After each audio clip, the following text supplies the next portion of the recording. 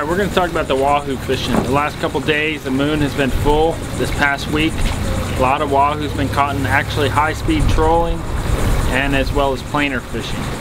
People are starting to high-speed troll off Fort Lauderdale, Palm Beach, Miami area, doing anywhere from 10 to 15 knots using, you know, Hawaiian eyes with skirts behind them, double hooks. It's been very productive. I saw a lot of boats catch big Wahoos this past week. We've been catching them using planers with sea witches and a long 80-foot leader. It's been very productive around the full moons, especially this month. Next month should be the same. We're also going to talk about the daytime sword fishing. The daytime sword fishing this past week has been good, coming up, leading up to the moon as well. A lot of fish anywhere from 150 to 250 pounds during the day. The nighttime fishing, I got a report today that my buddy caught two this past weekend on Saturday night. One was about 125 and one was about 150. Had two bites right away and was back in the dock by 11 o'clock in the evening.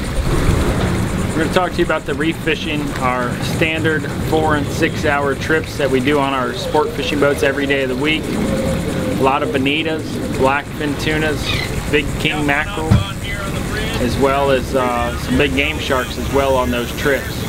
As far as the bonitas and blackfin tunas and king mackerel, we've been catching the majority of them on the planers, anywhere from 100 to 250 feet of water.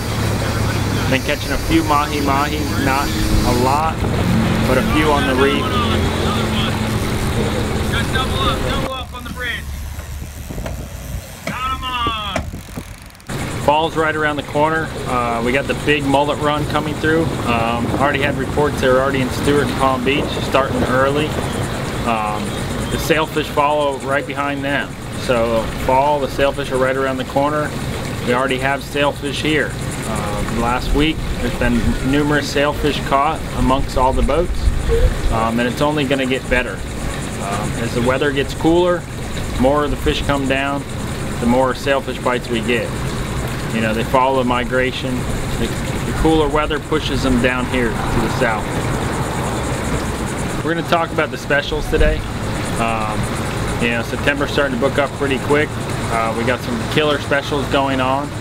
As far as our drift fishing, we're doing specials for $35 per person, Monday through Thursday. As long as you book online, we have a special coupon code for that, which is Yellowtail10.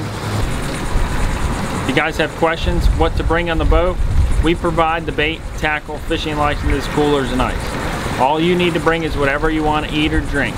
Everything else in the boat is provided for you. If you like to bring a cooler, be my guest, bring a cooler. Also bring sunscreen. It's awful hot out here in South Florida. Sunscreen is a much needed item on the boat.